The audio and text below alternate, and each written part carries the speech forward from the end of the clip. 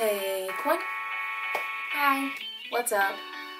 Hey, how are you guys doing today?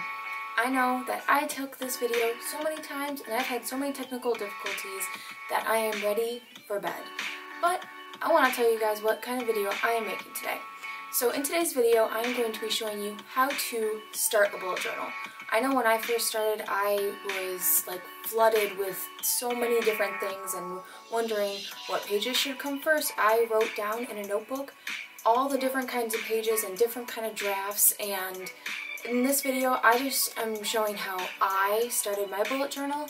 And although in my past videos I've been showing Linoam A5 dotted journal, but I decided that I want this to be my personal journal, and I'm going to have another journal that I can do YouTube spreads and different YouTube videos in. So that journal is going to be the Vivid Scribbles A5 dotted notebook, and I like this so far. I got it off Amazon and I love the bright yellow color. So in the beginning of the video I do a little flip through of this and I really enjoy it so far, and I will see you guys at the end of this video.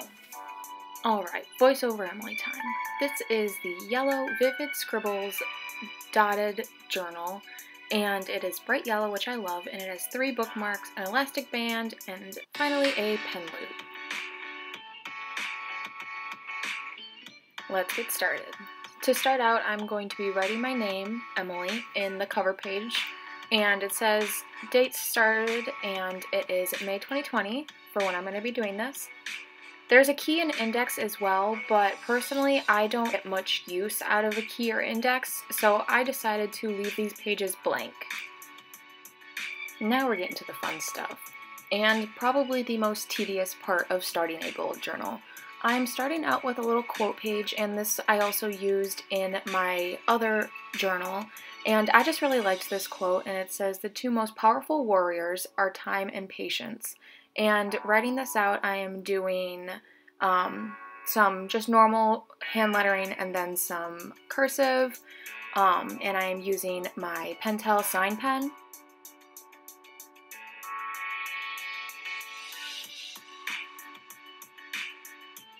I'm erasing because I did this all in pencil beforehand, and now I am shadowing with my Zebra Mild Liner in gray, just time and patience. As I said, this will be the most tedious part of starting a bullet journal, and it is hand making all of the calendars. I personally like to hand make them, even though I make mistakes. I have a white pen so I can kind of correct them, but I personally like hand making them. I think it just makes it more personal and you get to add your own touch to it. As you can see, I made a little mistake there, so I used my Uniball white Signo pen and corrected that, and I'm using my Prismacolor fine liner in 01 for all of these calendar works, including writing out the days at the top and writing the numbers when we get there.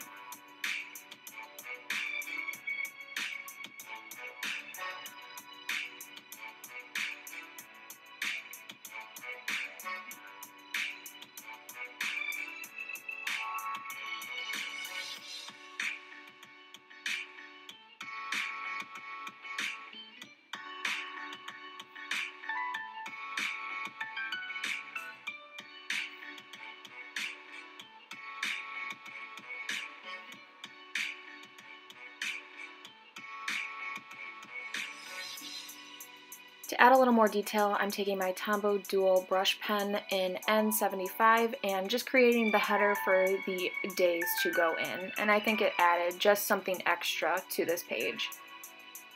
When it comes to writing the days in, you want to make sure you're looking at your phone calendar or even another paper calendar just to make sure you don't mess up anything, because once you mess one thing up, the rest of it gets messed up as well.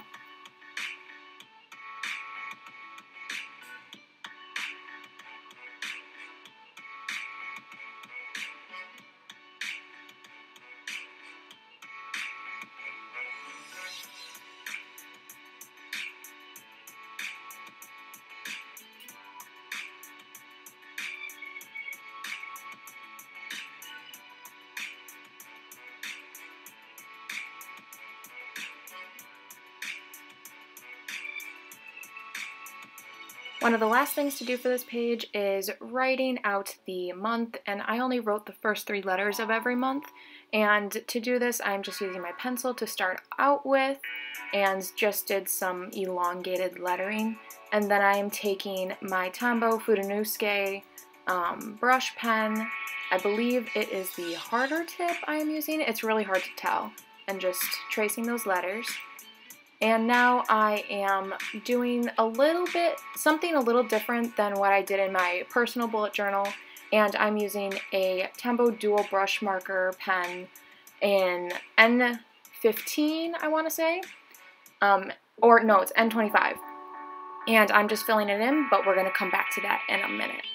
Now we are working on the future log, and I kept this pretty similar to my personal bullet journal. I just didn't fill in the dates or any holidays or events or anything like that. Just kept it very simple, did all the calendars in my Prismacolor 01 fine liner, and used a ruler, obviously, just because it helps me. If I freehand, my lines will be all wobbly, and I'm personally not a fan of that. I like having crisp, clean lines, so that is why I use the ruler.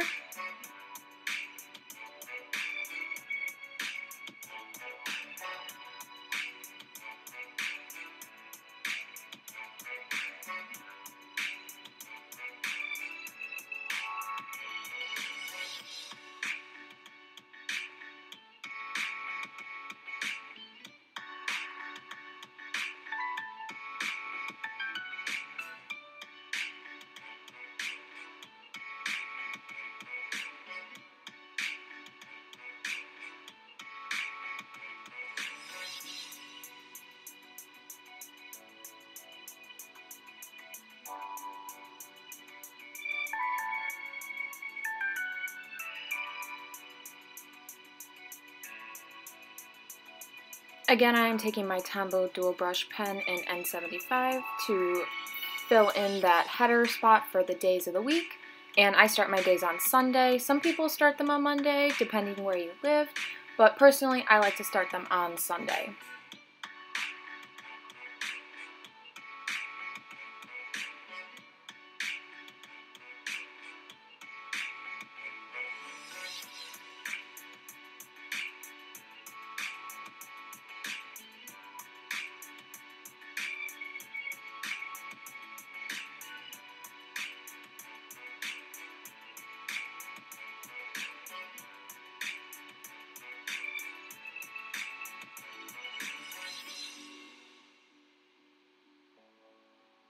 Here I'm taking my Pentel sign pen in black and writing out future log at the top of the page, and then I'm going to be taking my Prismacolor 03 fine liner and writing out holidays, birthdays, appointments, school, and date night, and this will be my key, and I color code it with green, yellow, pink, orange, and a periwinkle color.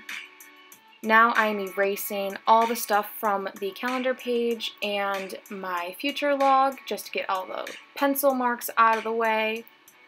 And we are going to go back into detailing that black strip.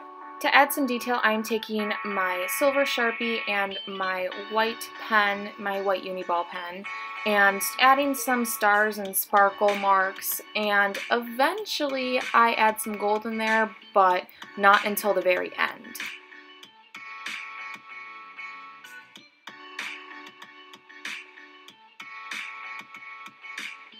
I apologize in advance for the clips and the lighting here. I'm using natural lighting and it got darker and lighter randomly, and then my camera started acting weird, so some of these clips are split funny, but in this spread I am making a grid spacing sheet, and I did 26 across and 39 down because that's how many grids there are, or boxes, and I just measured out how many would be in a quarter, so I did 8 and 9 because it can be both, and then that would mean that there's 4 up and 4 down, and I did that in a pink Tombow dual brush pen, and then blue is thirds, and that is 12 going down and then 8 going across.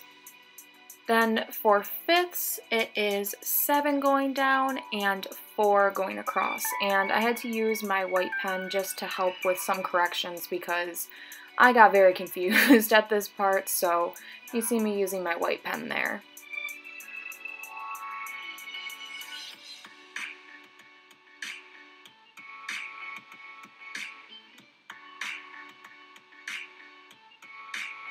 Again, using my Pentel Sign Pen to write out grid, and then using a Prisma fine liner in 03 for the spacing, and erasing all the pencil marks underneath. This is where technical issues started, so I began to do this next spread, and it only filmed a little bit of it. So you'll see the final result at the end, but I really liked this page, and I might add something like this to my personal bullet journal, but it says, "When you wish upon a star, dreams can come true." The next spread that I put in my bullet journal is things to check out, and I think this is a really great spread to do at the beginning of your bullet journal because you can create lists of the books, TV shows, movies, and music. Wow, blanked there for a second. Just list them out of what you want to listen to or watch or read, and then you have a place to write it down. I'm using my Prismacolor fine liner in 03 just to have some bolder lettering, and I'm just doing a few little doodles. I'm drawing some books, I drew some music notes. Here I'm drawing just a little TV that by the TV shows. And then I drew some film strips, and I'm not a pro at this, so it's a little wonky, but I did my best, and I used my white pen to add those details.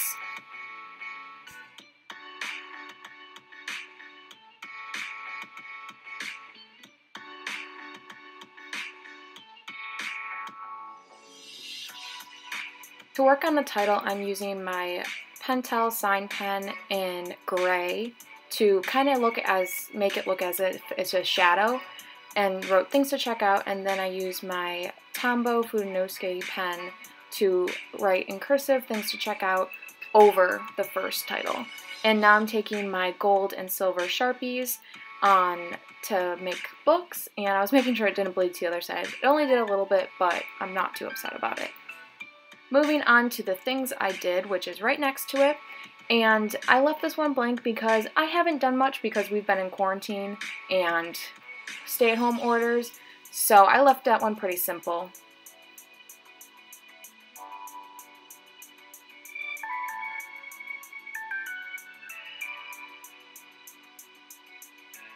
We are on to the last spread, which is my wish list spread, and in this I have two different categories, which is school and personal, and I'm not really sure how to describe this lettering that I'm doing, but it's most of the word, and then there's one row that's taken out so I can write the letters smaller there, and then I am separating out those two columns and using a light pastel color to do a background color, and using my Tombow Fudenosuke pens to write school and personal. As I promised, we got back to this page, and I'm just showing the supplies I used to complete it, and I really like how this turned out.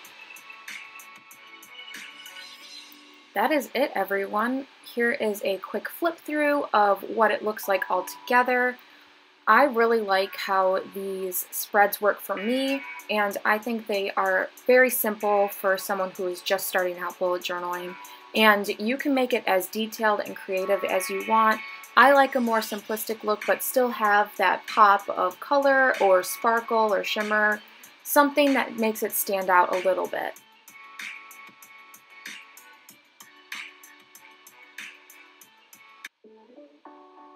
Well, that is it, everybody. That is how I started my bullet journal, and I think it's a really easy way for beginners to do it.